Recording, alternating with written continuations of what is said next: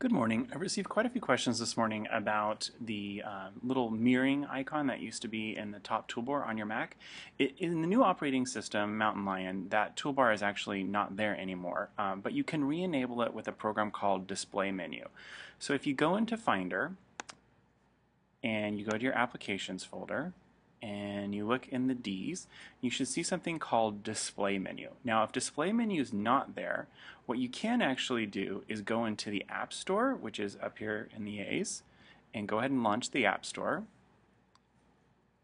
And when you get into the App Store, it'll take a second to load, but you can actually search for Display Menu. So I'm going to go up here to Display Menu.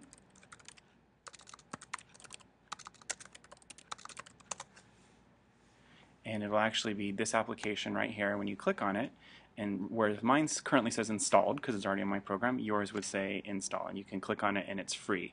And in the email that is accompanying this video is the username and password that you should use for the school App Store account. But once it's launched, so in my case, or I should say once it's downloaded, just go ahead and launch the application by double clicking on it.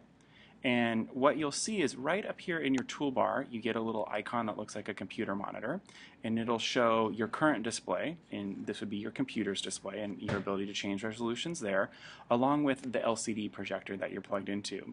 What you also can do here is toggle mirror displays on and off. So if you don't want your displays to be mirrored, and mirroring means it's the same thing on your computer screen that's on the projector, you can just uncheck this. Or if you want it mirrored, you can put a check mark there. The other thing that you should probably do, if it's not already checked, is go ahead and check Start on Login. And then that way, whenever you restart your computer, this application will automatically restart for you. So it's just a quick little tutorial for using Display Menu on your new computers. Let me know if you have any questions. Have a great day.